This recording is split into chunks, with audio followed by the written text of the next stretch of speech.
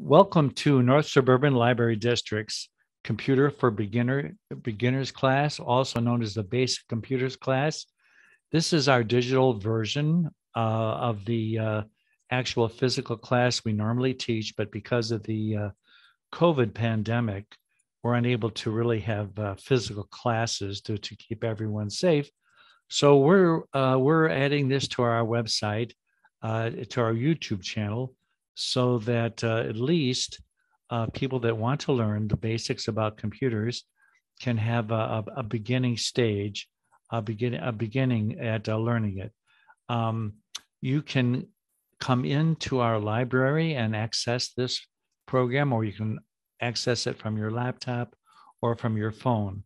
The class is geared toward teaching you to use the computers that are in our library.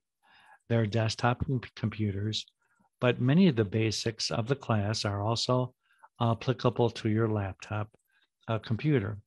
If you do come into our library and decide to access this class, um, at some point as you're practicing, after you've seen the course, you can always ask a librarian to come over and perhaps remind you of a few steps, and then you can continue practicing on your own. So before I really begin the class, I really want to emphasize that after you take the class, practice is a wonderful thing, and the more you practice, the more you retain what you learn.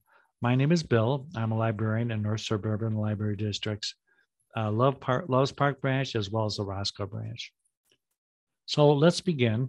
Let's begin the class, basic computer class. And these are the things we're going to discuss in the class, things that you're going to learn about. You can read them and see them on the screen, parts of the computer, the mouse, the desktop. Microsoft Word is a very useful software program that people use to write on, and it's wonderful to have. You can use it to write letters, resumes, um, stories, things like that. We'll also show you what the keyboard looks like, what the important keys are. The keyboard that computers use, whether they're desktop computers or whether they're laptop computers, is very, very similar to the keyboard that are used on typewriters, whether they're electric or manual. So you may feel some familiarity when you use the computer's keyboard. We'll show you how to save a file. We'll show you how to open a file, and we'll show you how to print. These are some of the things that people most often want to do with our computers. At our Loves Park location, we have 32 public access computers. Many people find these computers useful because some people don't own computers. Some people's computers aren't working. Some people's printers aren't working. So we maintain our computers. We maintain our printers, and we also always have a supply of paper. So this is what we're going to discuss. And as I said before, everything in the class pertains to the desktop computers that we're using at our two locations. So here's some snapshots of the computers currently at use at both our locations. There's the computer itself, the personal computer itself, has shrunken a lot over the years. The leftmost top one is the actual heart of the computer. The right top is the keyboard. The bottom right is the mouse. And the left top is the monitor or the screen. So here's a close-up look at part of the desktop computer. We're focusing on here what they call USB ports. So different devices can be plugged in to your computer, and they use these what they call universal serial bus access points. They come in slightly different sizes, but at the library at our library locations we have adapters that we can adapt your device so that it can be plugged into computers. So cameras can be plugged into computers to save photos, to print photos, to save photos. So in the laptop we show on the upper right, that also has the USB ports you can plug keyboards into these. You can plug mouses into these. So this is a way to standardize the devices that can be plugged in to a computer. So now we're going to discuss moving the little mouse. As you can see on the screen, the mouse is designed to be moved. And as you move the mouse, it has an effect on the computer screen.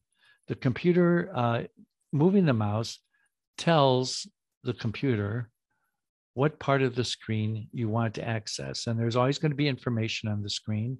And the screen is divided up into thousands of little pixels into a larger grid. And so wherever your little arrow lands, that will tell the computer what you want to do. So using the mouse, which is more than a 20-year-old instrument, is very useful in people communicating with the computer and letting the computer know what the person wants to do. That is an example of what we call left clicking. The mouse is divided on its upper part into 3 parts. And today we're only going to discuss, for simplicity's sake, we're going to discuss what we call the left click. And the left click is primarily solely what we're going to do in our lesson today, what we're going to discuss in our lesson. It's also really primarily what most people use. And it also communicates to the computer a command that you want to do. Now, double click. Unfortunately, in this image, we're not seeing the person's finger tap the left side of the mouse twice. All you have to do is position your forefinger over, whether you're right or left-handed, it makes no difference, over the left side of the mouse and tap it twice. And that also gives the computer commands. Sometimes some commands require a single click. Sometimes some commands require a double click. And this leads us to a concept that all users of the computer, whether they're beginners or whether they're advanced, there's always some experimentation using the computer. As you go along, it's like driving. You get better and better at what you do. And by experimenting, you learn when you may need to use a single click or a double click or a variety of other things. But part of using a computer is not being intimidated by experimenting. You're not going to break the computer. You're not going to erase anything. You're not going to hurt anything. So never be afraid to experiment with your computer. We have used in our physical classes what we call a mouse practice. As we've seen before, the mouse is the device used to communicate with the computer. And as you use it more and more, you develop greater and greater dexterity. It's really similar to playing a musical instrument. The more you practice, the more your fingers become much, much better at using the mouse. At first, you feel maybe a little clumsy, you feel a little awkward, but with more practice, very quickly it becomes second nature. At the Palm Beach Library, from where this image is from, they have games there that can help you practice using your mouse. At the end of this lesson, we'll discuss how you can access that particular library's practice games so that you can really become more comfortable using the mouse. This game here lets you move pieces in which you're playing a computer, and so you'll move the red checker pieces around the board, and a computer will play you at the game of checkers. And it's a kind of a fun way to get used to using the mouse, and also to have fun practice using the computer. Now, we're going to be opening shortly the software called Word. And in the upper corners of Word are these symbols. And we're going to learn using these symbols how to shrink pages and expand pages. So the upper row of symbols, and these will always appear in the upper right-hand corner of the screen. And I just want to caution you that when you first start using the computer, there's an awful lot of information on the screen. And knowing where to look for the information is really the name of the game. That's where you start really feeling comfortable knowing where to look for the information you're seeking. So these particular commands help you shrink or expand or minimize or exit the page that you're on. That's one of the achievements in creating a personal computer, is using graphics to help people understand and communicate with the computer. Graphics people understand, graphics people can remember. People don't need to type in long commands. They can just click using their mouse on areas of the screen that will give the computer commands. So the minus signs shrink the particular window on that you're looking at down to an invisible size that you can still access. The square on top will expand the window to its maximum size so it fills the screen. The X, which we're not going to hit, that will exit and get rid of the screen. The two squares we see in the middle of the second row, that's for making your window smaller, but it's still visible, and that's very useful. You're able on Windows and Apple computers to have one screen up, more than one screen up at a time. So this is the desktop as it appears on our computers at our both locations, and it's called a desktop. It was created to look like a desktop that a person may find in their office. It kind of reminds you of the green felt top, and it's got those are called icons on the left side. Each one is a particular type of software, or each one holds information. And then at the very bottom is that black ribbon. We call that the taskbar. And there you'll see which windows you have open, and you also have a place to give the computer different commands. So I've outlined here in red the taskbar. And so if we were at the Palm Beach mouse tutorial website and we had minimized that particular lesson, it would still be visible on the desktop in terms of describing what it is, the mouse tutorial. So now on the left side is the start menu. And this enables you to open up software. It enables you to find files. It does all kinds of things. On the newer computers we have in our library locations, it also appears on a button on the keyboard, and it also looks exactly like this. It looks like 4 small squares, and all you have to do is tap that, either left click on the start menu there, or tap on the button on the keyboard, and what opens up is another little window.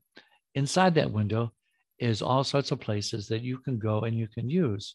So for example, if you wanted to go online under the word browsers, there's 2 ways that you can access the World Wide Web, that you can access the internet. One is through Google Chrome, and the other is through Internet Explorer. All you have to do is left click on either one of these and you will be online. On the second row, we have some Microsoft Office products that are loaded onto our library computers. And one of the most popular is where it says Word 2016. You see that the leftmost box. You've also got volume control and a calculator that you can use. all these require is that you left click, you put a little arrow that will appear on the screen when your computer starts up, and that you can control that arrow by moving your mouse around. All it requires to access any of these software is putting your arrow inside one of the boxes and left clicking one time.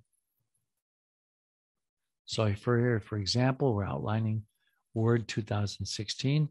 It's one of the most popular Microsoft software programs, and it kind of mimics typing on a piece of paper. It is how we create text, how you can write letters, how you can customize what you've written.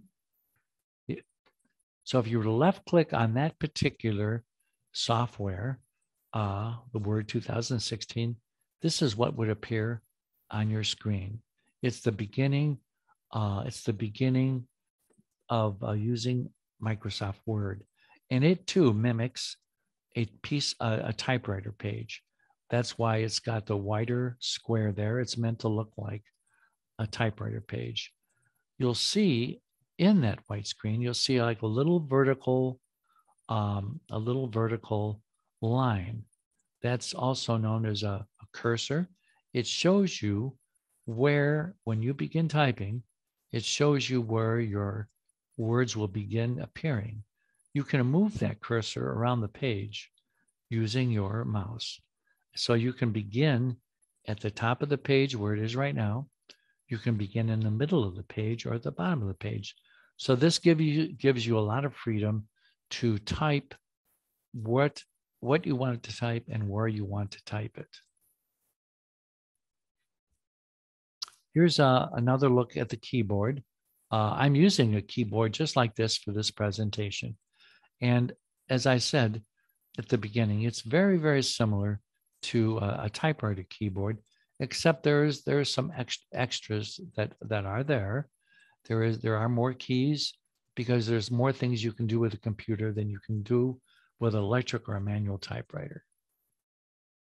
So here's our space bar. You've seen a space bar on a typewriter. All that does is that creates, by tapping it one time, you move the cursor over one space to the right. Tapping it multiple times, you move that cursor, you create a larger and larger space between the last thing you typed and the next thing you're going to type. So it allows you to create spaces between your letters and your words. Now we've got the shift. There's two shift keys. And like the shift keys on a typewriter, by depressing either of these two keys and then tapping one of the letters, you can capitalize one of the letters. So if you held the shift key down and you typed in the letter Q, the capital Q would appear. If you released the shift key and typed Q again, the lowercase q would appear. So you can capitalize or not capitalize what you want to type simply by using or not using the shift keys. Okay, we've come to probably one of the more important keys on the keyboard. This is the Enter key. It has two functions, at least two functions. One is to execute a command. So if you've given the computer a command, you tap, just press down one time, Enter, and that executes your command. It also has another function in the Microsoft Word software in which it will send your cursor down to the next line. So if you wanted to, you had finished a paragraph and you wanted to go down to the next space beneath your typing, you'd hit that one time. It would take your cursor and where your typing would begin down one line. You can tap it more than one time. You can tap it 2, 3, 4 times, and it will take the cursor down to a lower part of the page. And when you begin typing, that's where your words will appear. The key, Enter key, is also very useful. I mentioned before double clicking. And one of the biggest problems that people have as they're learning to use the computer is the double clicking. Don't ask me why. It's just a matter of learning a little bit of dexterity, but often when people ask them to double left click, they tap and they don't quite get it right. So there's a fix, a workaround for the days that you're having trouble double clicking. All you have to do is left click one time and then tap your enter key one time, and that functions as a double click. So for those of us like myself, some days in which your double left click isn't working, just click left click one time and then tap your enter key one time, and that will suffice to be as if you double left clicked. Okay, here's our another key, escape. So often a page will fill the screen and you can't see a way to get out of that page. Well, you just tap this escape key one time and it will shrink the window that's in front of you down to a smaller size, or it will make it shrink down all the way down to the taskbar. So the escape key is very useful for leaving windows. You're not deleting the window, you're just getting out of the window. Caps lock is also useful for if you need to type a bunch of capital uppercase letters in a row. You just depress the cap lock one time, and then as you type, everything you type will be in uppercase. And so the only thing you have to remember is that if you don't want to type in uppercase, and you have to remember to tap the caps lock key one more time, and that takes the caps lock off. So sometimes somebody's depressed before you got there, the caps lock key, and you'll think to yourself, I don't know why everything's capitalized. So just tap the caps lock one time, and you'll be back to typing in lowercase. Okay, we're going to focus a little bit on some of the things we can do with a Microsoft Word document. So we've used this as a kind of an experiment, kind of like a default or just a general sentence. That's a simple sentence. I love my public library. It's got a capital I, it's got correctly spelled words, and it ends in a period. And you can see that vertical line, the cursor, is at the very end of the sentence. So wherever you stop typing, that's where the cursor will end up at. So if you're ever curious, like where in the document am I, look for the cursor, and that'll tell you where in the document you're at. You can leave the cursor where it's at, or using your mouse, you can move the cursor to a different location. So we're in the, we're still looking at that sentence. Now I want to let you know, mostly on the top, we see file, home, insert, design. We're not really talk about those today. We want to keep this a nice, simple presentation, but they each have a purpose. Below that, you can see, below the word home, you can see a word called Calibri. That's the style of font that is appearing on the page. To the right of Calibri is a little pointing down arrow. If you would move your mouse and left click, put your arrow on that little downward arrow, you can pick different style fonts. So you can make the look of your typing completely different. Next to that is a number 11. That's the size of the font. You can use that downward arrow to increase or decrease the size of your typing. So you can easily customize what you're typing. So we're back to the keyboard because there's two more keys that are very useful on the keyboard. They're the control key, and there's two of them. These keyboards are they're all on every computer. They're going to look basically the same. And the control key is very useful for a function we call either copying or pasting. Imagine if you've typed something that say is 500 words long, and you decide that the first 200 words should not be at the beginning of what you've written, but should be at the very bottom of what you've written. Well, if you didn't have a computer, you'd have to retype that on a manual typewriter or electro typewriter. But one of the beauties of a computer, one of the beauties of a Microsoft Word software is you can move words, you can move sentences, you can move paragraphs, you can move pages around your total document. So you are completely can move things around with just a few keystrokes. You don't need to retype anything. You can just use a few keystrokes. And the control key is very key in that function. So the first thing we're going to talk about is copying and pasting. So this is probably the simple, there's more than one way to copy and paste, but the simplest way to copy and paste is using the control key and the C key. To do this, you would have to highlight the very first sentence you have to highlight the sentence that you want to move.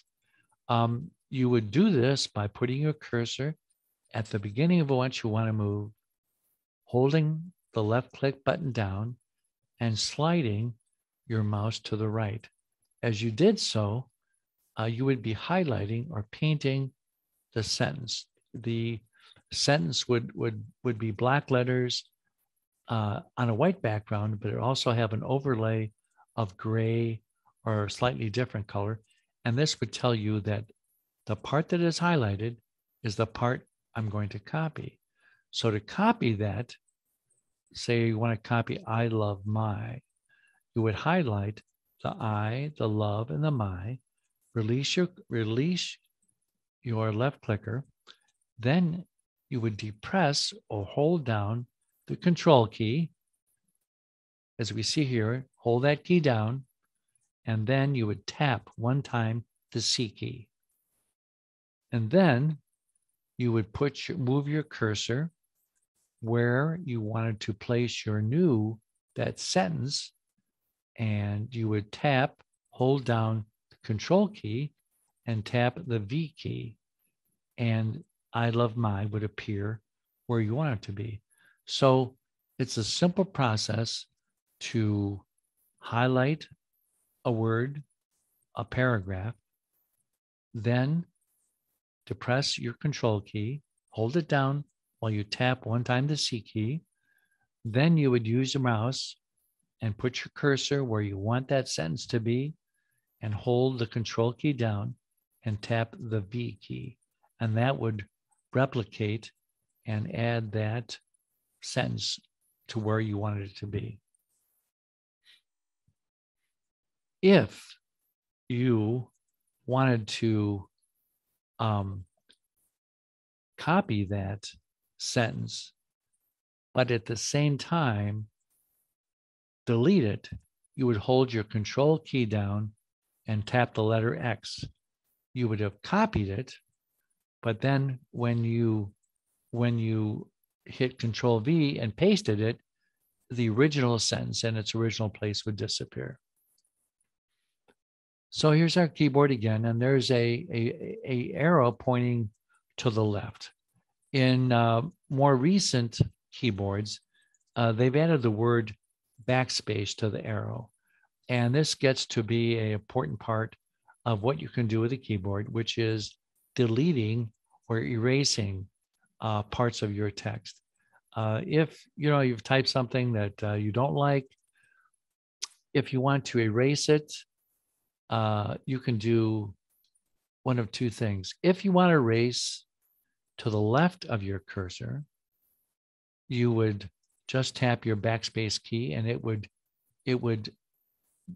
go to the left, erasing everything to the left of your cursor. If you wanted to erase anything to the right of your cursor, you would tap or hold down your delete key, and this would erase text to the right of your cursor.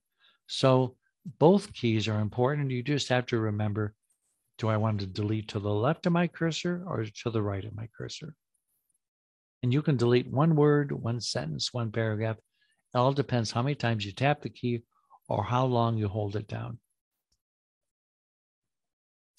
So I love my library. I love my dog. This is practice for grammar. Now, when you, it's called spell and grammar check. So loves is an example of poor grammar. So you'll always see a blue weekly line under grammatical mistakes. Library is spelled incorrectly, so you will see a red squiggly line beneath the word library. So, just so you know, blue is for grammatical mistakes and red is for spelling mistakes. And by putting your cursor on either of the two squiggles, right-clicking one time, a menu will appear, and then you can choose the correct spelling or the correct grammar simply by clicking on one of the choices the computer offers you. So, and just so you know, people, creative writers, will purposely do things the computer thinks are either incorrect spelling or poor grammar. When you print out anything or email anything, these blue lines, these red lines do not appear. They're only for you, for your viewpoint only. They don't appear in printing. They don't appear in emails. So now another part of the page, this is called the scroll. This is called the scroll bar. And if you've got a lot of text on the page, the scroll bar will be shorter. If you have little text on the page, like we do here, the scroll bar will be longer. But in either case, the purpose of the scroll bar is to allow you to quickly move up and down your page. So if your page was full of 5 paragraphs or 6 pages long, all you'd have to do is put your cursor in the middle of the scroll bar, hold your left click down, and then slide your mouse down, and the scroll bar would move down, and also your view of your pages would also move down. So you would move down through your document using the scroll bar. It's a very, very quick way to move down one page or multiple pages. So that's called the scroll bar. Now, one of the features, one of the good things about our computers is that it's a double-edged sword, is that when you're done typing something or doing some banking or whatever you're doing, once you log off, everything you did will disappear. Now, if you've written a long letter or an essay or a poem or a novel and you're ready to leave, you don't want to lose that. But unfortunately, when you log off, it will disappear. So neither you nor anybody else can see it. So that's a negative. If you were doing some banking or at the Social Security site or you had some personal information that was on the computer, the positive thing is that everything you did when you log off will disappear. So it's got a pro and a con to it. But there's a workaround for protecting and saving what you want. So what we have here are 2 examples of what we call flash drives. They're also known as thumb drives. They're small plastic devices that they can hold quite a bit of memory. They can hold, some of them are large enough to hold dozens and dozens of songs. They can hold multiple volumes of the Encyclopedia Britannica. They come in different sizes. The important things is you can use them to save what you've written or what you have in the computer. So all you have to do is insert them into one of those USB ports that we discussed earlier. And these flash drives will fit any USB port. So you gently, and sometimes you have to, sometimes they don't go in one way. So you just turn them around and rotate them 180 degrees and gently but firmly push them in the other way. So we can see how on the desktop computer they fit. And on the left side and on the right side, we can see how they fit into a laptop computer. And you can use those to save what you've written. So what you do is to save what you've written, first you go to that little icon. It's on the upper left part of your Word document. We'll see on the bottom, it's the bottom image here, is the icon. It means save. What it is it looks like, it really is a graphical design of an old-fashioned, what they used to call floppy disk. But we don't use those anymore, but they've saved the graphic. So you put your cursor on that graphic icon, left click one time, and another window will appear, and it will have the window on top. And you see info, you see protected document, you see new, open. Well, we've circled save. So you can either left click on save, or you can left click on save as. And what this is doing is you're telling the computer, I want to save what's on my Windows screen. And now I'm going to pick where I want to save it at. You always have to tell the computer what you want it to do. Well, you're not going to save it to this PC because the PC is going to erase it. So you choose the word browse. And once you choose the word browse, it offers you everything available to you. So in this case, we're going to choose that flash drive. And flash drives can be signified by a variety of different names. Our particular flash drives often have the brand name on them. It's called the Kingston, but it can have different names. It can have drive D or flash drive, but in this case, it's the word Kingston. So you left click on Kingston, and you want to give your what you're saving a file name, because you're going to have a lot of different files eventually on your flash drive, and you want to be able to find them. So you have to type in a name for the file that you can use later to find it, something that describes what's on that file so you can find it. So you'll type that in. And then, so here's our word Kingston. It's easier to see here. You'll click on Kingston.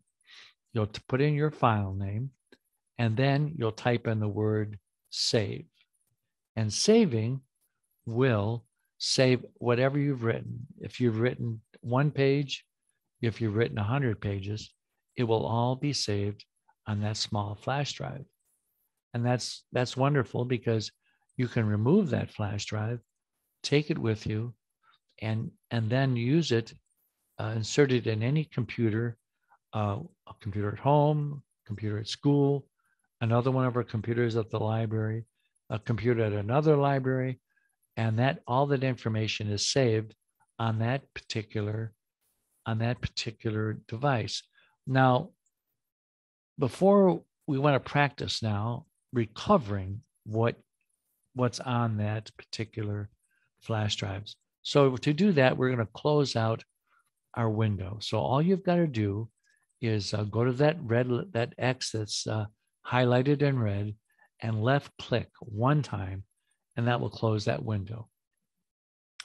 And that will take you back to your desktop. And once again, you'll click or tap on that Windows Start key. And once again, another window will pop up. Now, what we're going to do now is we've still kept the flash drive in the computer. Now you could remove it, put it back in again, but for the terms of practice, you can leave it in. But the question is, how do you recover what's on that flash drive? Well, you do the same thing on this computer at the library as you would on any computer. You would pick this PC, because that will tell you what's on this PC, what devices are connected to your PC, and your flash drive is considered a device. So you'd left click one time on this PC. And there another window would open up, and one of the things listed is Kingston E, which is the name of your flash drive. So By clicking on this PC, you've shown the devices that are attached, accessible to this computer. You would left click on Kingston E one time, and then another window would open up. And this is a window that's generated by what's in your flash drive. So your flash drive has a menu too. It's like going to a restaurant. You have to decide, what do I want to order? Well, the flash drive has its own menu that is a list of all the files saved on it. So I think our name for our writing was My File. You would left click on My File one time and your file would open up again. So if you had a one-page letter to a loved one, or a 200-page novel, or a 10-page class assignment, that would open up. You could print that. You could work on it again. You could add to it. You could subtract from it. But the important thing is you have taken with you your document, and you can access that document from any computer. To log on to the computers, use your North Suburban Library District card or other Illinois Public Library cards to log onto the computers. Those without a library card may receive a guest pass from the Reference Services desk. So when you do decide to log on, you'll see this floating around the screen. As soon as you touch the mouse, it stops moving, and all you've got to do, this explains how many minutes you get, and where it says on the lower left, click here to log on, you left click, you put your cursor, your little arrow in there, and left click one time. Then another screen will open up. It's a computer use policy. To actually get on the computer, you have to accept our policy. So you would left click the word accept. Here's where you would take your library card, or if you know it by heart, you would enter your barcode. Then you would enter in your personal identification number, your PIN number. Then you would left click OK, and you're in. Now, I want to discuss something. Supposing you come in and the number that you remember, the PIN number you remember, isn't working. Maybe you don't remember it correctly. All you have to do is come up to the reference desk. The reference desk is very close to the 32 public computers and in Loves Park and the 10 computers in Roscoe, and tell the reference librarian there, I can't remember my PIN number. If you present a photo ID, we will give you a new PIN number, and you can use that to get on your computer. So don't fret if your PIN number is not working. We'll get you a new PIN number.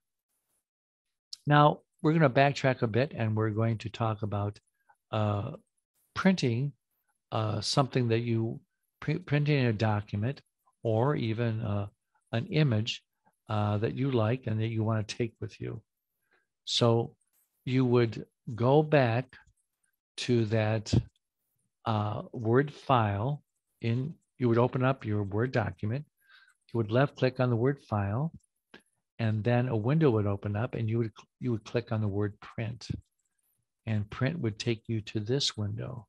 And on this window, you have a lot of choices. You can decide the number of copies you want to print.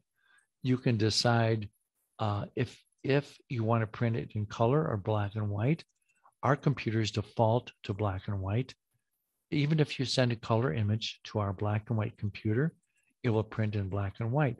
So whereas under the word printer, you can select color printer, and therefore your color image will be sent to our color printer and will come out in a beautiful color image.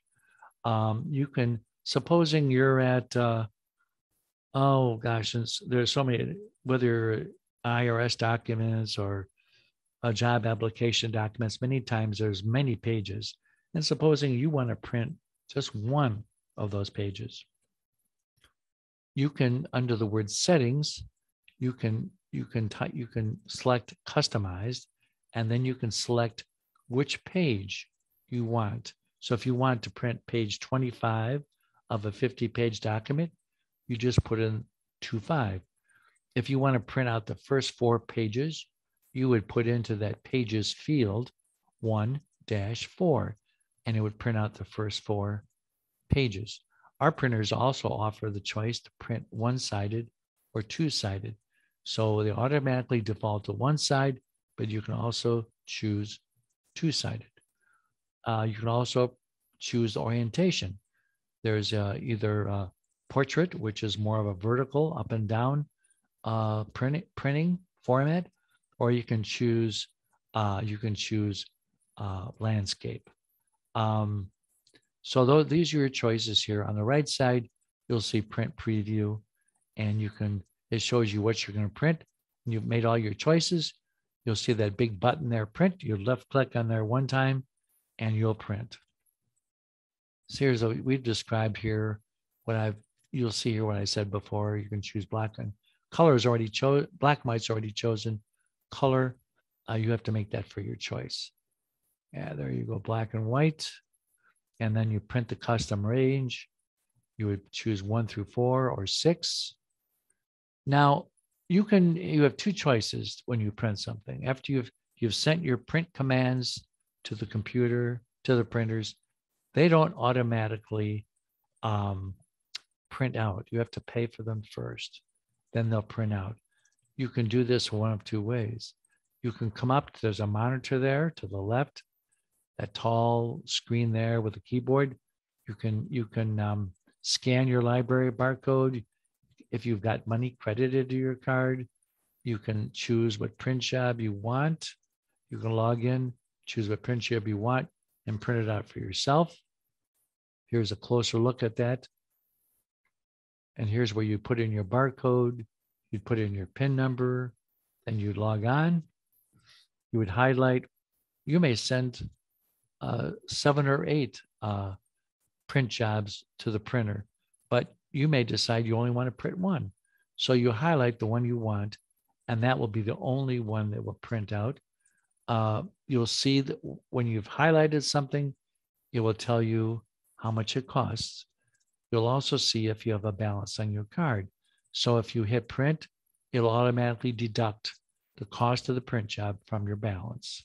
In this case, it would be 15 cents from $26.85, and then you'd have a new balance. Another thing I just want to let you know, if you're having trouble with the printing, you would come up to our reference desk. Here's an image of our reference desk. Particularly the one on the right is a more current image. Should always be one reference library in there. Sometimes there's 2. All you've got to do is come up and say, I'm having trouble printing. Give us your library card, and we'll help you with the printing. Just remember, every print job is linked to your library card. So that's how we find your print job. Another thing too, warnings happen on your screen because ultimately time runs out, whether you have a 15-minute courtesy pass or whether you have 3 hours. You will get a warning that says you have 10 minutes left. Another note is, supposing you've been on the computer for an hour and you decide you're hungry, you want to get a bite to eat. Make sure you log off, because that stops the clock from ticking. You can come back and you'll have 2 hours left on the computer. So it's important always to log off. A, it erases everything you've done so other people can't see it. And B, it allows you to have more time on the computer for that particular day. Here's our way to close Word again. Just a reminder, it's simple, hit the X. And this is how you log off, where it says, please do not forget to log off. You would put your cursor in that bullseye there where it says log off and double left click. As I said, having trouble with your double left clicker, click 1 time, left click 1 time, and then hit the enter key, and you'll be logged off. That's the end of our presentation today. And I know there are some challenges in a digital presentation. We formerly had classes in which we would have a teacher that could walk you through everything, but we're trying to make the best of the situation. And please come in, use the computers, ask a librarian. If you forget a step, ask a librarian. They'll help you to remember this step, and then you can go on and keep practicing. I want to thank you for attending our presentation, and we hope it was very, very helpful. You can come up to the librarian, and he or she, most likely she, they will be glad to help you get to the mousing tutorial at the Palm Beach Library website. So thank you again, and I hope that you stay healthy and stay happy. Thank you.